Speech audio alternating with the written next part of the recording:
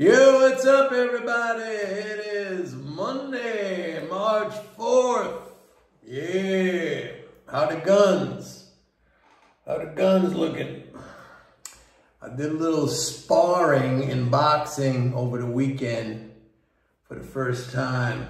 And man, it was rough. I got a long way to go. I'll tell you that. All right.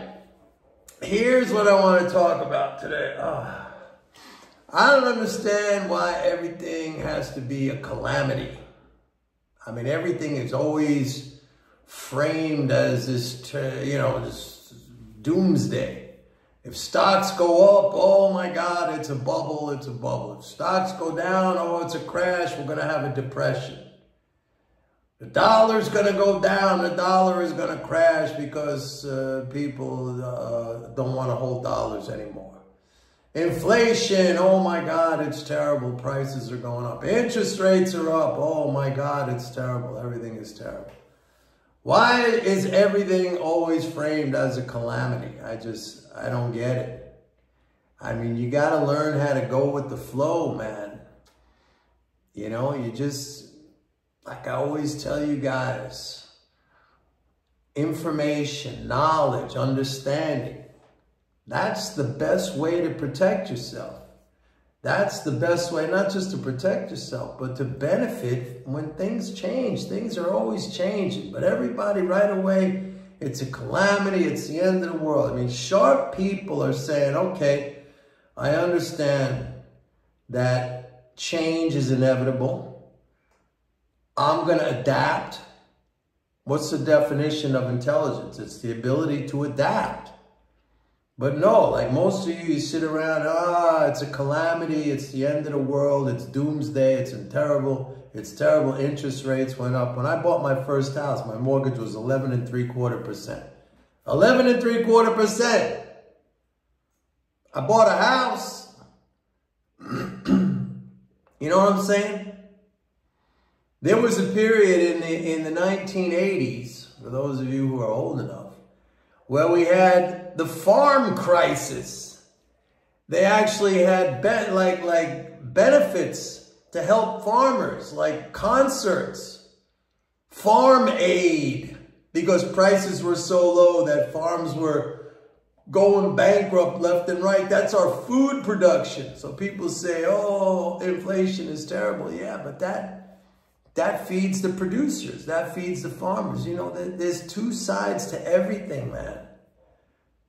There's two sides to everything. Like, people are so into their micro view of, micro personalized view of everything, that it's impossible for them to get out of that view.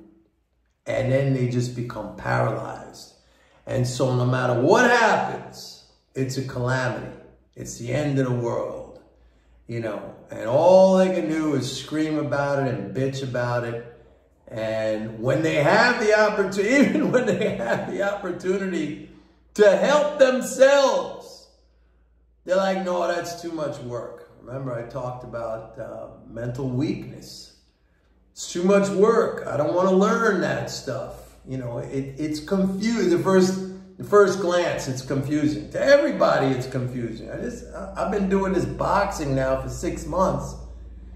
I got beat up pretty good on this, and I thought and I did progress from the first couple of days that I was doing it. But I mean, I realized that I have a long way to go. Am I saying, no mas, no mas, I'm not doing it anymore? No, I'm not. I mean, I'm committed. It takes commitment.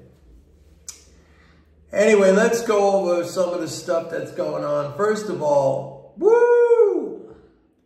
February ended big with the flows, and March 1st, which was on Friday, I just got the data. So February ended up with a 305 billion deficit. That's a huge transfer. 305 billion net transfer to the economy just in February. All right? March 1st, we had a 129 billion leading flow And I think, I don't have the number now, but I think that the net flow was almost 90 billion. We are now up, leading flows, spending flows are now up 121 billion over last year. Remember, last year we did 7 trillion. We're up 121 billion. So like what I was saying is that February is the peak, the annual peak in the flow cycle. It doesn't mean it collapses. It just means like, and why does it happen in February? It happens in February because that's the biggest month of tax refunds. All right. So in February, you get a quarterly interest payment, and those keep going up because the Fed is keeping interest rates, elevated. Then you get the tax refunds. So it's just like everything comes together like a tsunami in February. And then Friday was March 1st, where you had the first of the month payment. So big flows, like massive flows. These tidal wave. And by the way, that could be the reason February we saw record high in Bitcoin. All right. We saw gold rallying, silver, but those instruments are going to be subject to the same, tax drain effect that we're going to see a little bit later this month and definitely in April. All right. Stocks for sure benefited from these massive flows. Now that I got that out of the way, what I wanted to talk about, I did a video a few weeks ago where I said, if the world de-dollarizes, it's not going to be a big deal for the United States economy, okay? And somebody posted a comment and also sent me an email. It was the email he sent was the comment saying that I'm totally wrong on this. It's going to be terrible for the U.S. because the U.S. is not going to be able to get cheap goods from China. And, if nobody accepts the dollar, it's going to be a disaster for the United States. And, okay, those were the points that were made, but I think they are misinformed, okay? And I'll explain why. First of all, the only thing that really changes if, let's say, the United States, the U.S. dollar is no longer the reserve currency, or a foreigner, let me state it a different way. If foreigners give back their dollars to the U.S., so to speak, exchange their dollars for goods, services, assets in the U.S., all that happens really is the composition of the U.S. economy changes. We go from a consumption-based economy to a production-based economy, all right? And you got to remember that this would not be the first time that something like this happened. And before I even get into that, let's understand that the Chinese currency, the yuan, is not a currency used in exchange, global exchange. Yet China has built, at least by purchasing power parity comparison, has built the largest economy. It has surpassed the size of the United States economy, again, when you look at it in terms of purchasing power parity. And I think that's the proper way to look at it, okay? And yuan is not a global unit of transaction. I mean, it's not accepted. It's kept, maybe now it's starting to happen a little bit, but China is even standing in the way of that. It doesn't, it's impeding that conversion to a transactional currency. It doesn't really, Chinese officials probably know it's inevitable, but right now they're holding it back. So China built the world's largest economy, again, by PPP comparison, without an exchangeable currency, okay? The United States, in most of the first half of the 20th century, the the US dollar was not the reserve currency, and the United States was a major net exporter. It built a powerhouse industrial economy under those conditions. Okay, the British, the pound sterling was the global reserve currency up until right after World War II. All right. And that's a good example too. What happened to Britain? I mean, yes, the sterling lost its role as the global currency.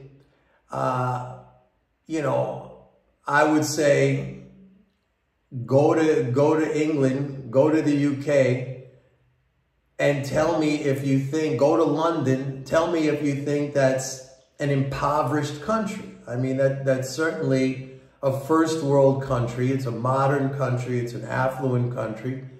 Yeah, it doesn't have the currency, sterling, as the global currency that it did, you know, prior to World War II. It may not be an empire anymore. It's not an empire anymore, but there's no way you could argue that the UK is some kind of third world country. It's not, all right? Same thing with Japan. If you look at the breakdown of foreign exchange transaction, where a little more than half of all global transaction, I think, is in US dollars, and then it breaks down after that. The yen is, I don't know, I think it's something like 10%. I might be wrong on that figure, but it's not big. And again, I would challenge anybody to go to Japan and tell me that that's a third world country. It's not. It's an ultra modern advanced economy. Doesn't have a global reserve currency. It's an ultra modern advanced economy. So I led into this video with this comment about calamity. Like everybody thinks automatically, and I don't know why. It's some kind of psychological thing. Maybe you could tell me why. I'm not a psychologist, but why is it that everything is always framed in this freaking doomsday scenario? And we're talking about financial stuff, economic stuff. We're not talking about world war or nuclear war. Oh, that's something I would say, yeah, you know, it's calamitous. You know, that's something to freak out about. I mean, de-dollarization, and by the way, I don't see any evidence of that. If you look, and I did a video where I actually included the link from the U.S. Treasury Department where you could see all the foreign holders of U.S. debt. And U.S. debt is basically dollars just held in the form of a government security. And it's just been going up. I mean, some countries have reduced, like China reduced a little bit, Japan reduced, but other countries stepped up and they're holding more dollars. The trend is going up. So I don't see any evidence of it. But even if there were, I mean, big deal. Big deal. Don't get your panties all in a knot. It changes the, I mean, what we're seeing right now, by the way, is, you know, foreign entities investing in the United States in capital production, you know, plants and production facilities, all right? Farmland, the Chinese are buying farmland.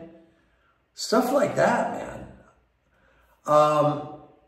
And, you know, we are the United States is also, I think the commenter, maybe, and I could be wrong, it said something like, we have nothing to sell. We're the largest oil producer in the world. The United States is the largest oil producer in the world. That's not going away anytime soon. All I'm saying here is, before you get into this calamity mode where everything is a disaster. Everything, right? Like I said, stocks could go up, people are going to say it's a disaster. Stocks go down, people are going to say it's a disaster. The dollar fluctuates, that's a disaster.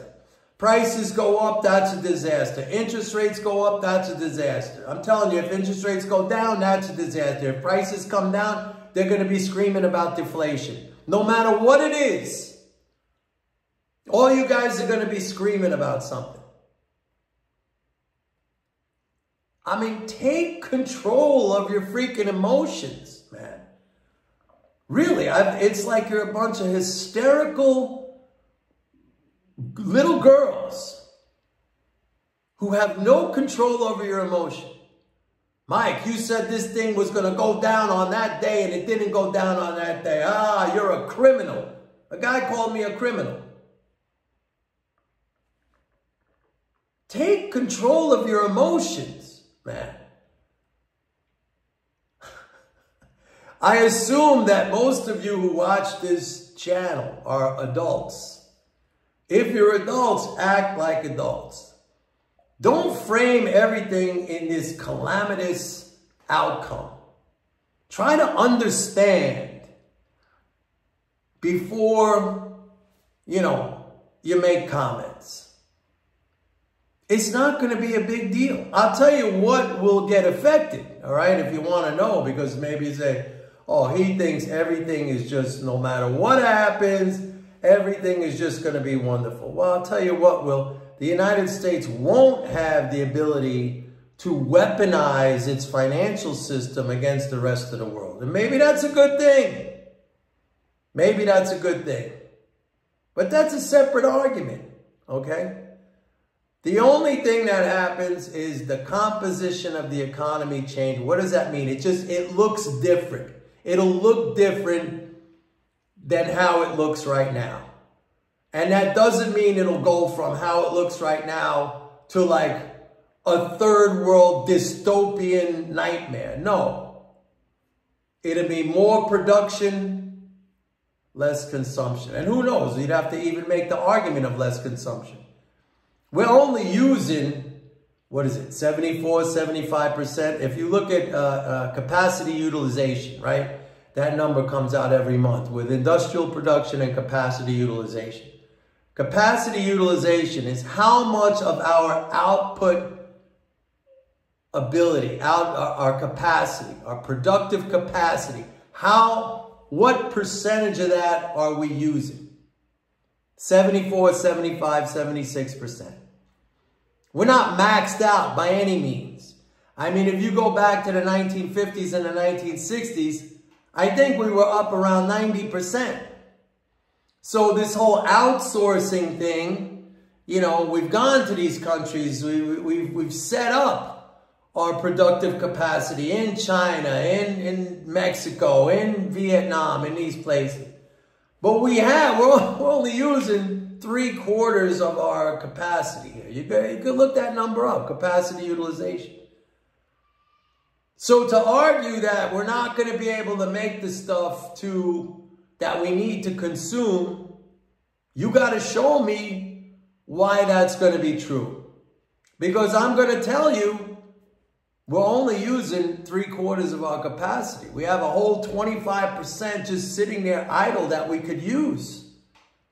So before you tell me that we're not going to be able to make the stuff that we need, you're going to have to explain to me why. And there could be very valid explanations. You could say, well, we haven't that capacity that we don't use, that spare capacity that we don't use, that's outdated, that's obsolete. And I would listen to that. I would listen to that.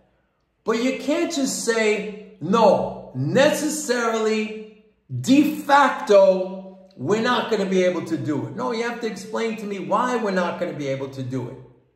Okay? You have to back up your argument and explain. I'll listen. I will listen. And if you're right, you're right. And maybe, I just kind of gave you the answer. Maybe that stuff is obsolete. Maybe we haven't invested enough. I know our infrastructure is crumbling. When I travel around and you go to airports like in foreign countries and you say, wow, this is way better than what we have. That's a good argument. I would listen to something like that. But you can't just say that automatically, necessarily, we're not going to be able to produce.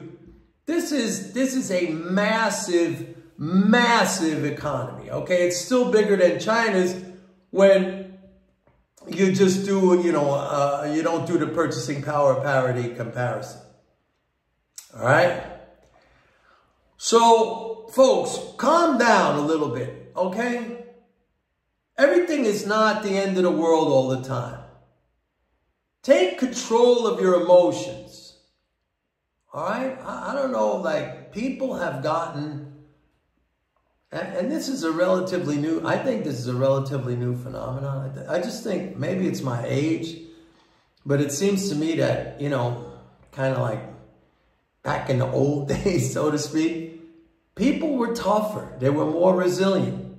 They were able to roll with the punches. Now everything is like the end of the world. It's terrible no matter what happens, good or bad. They'll find a way to frame it as a calamity.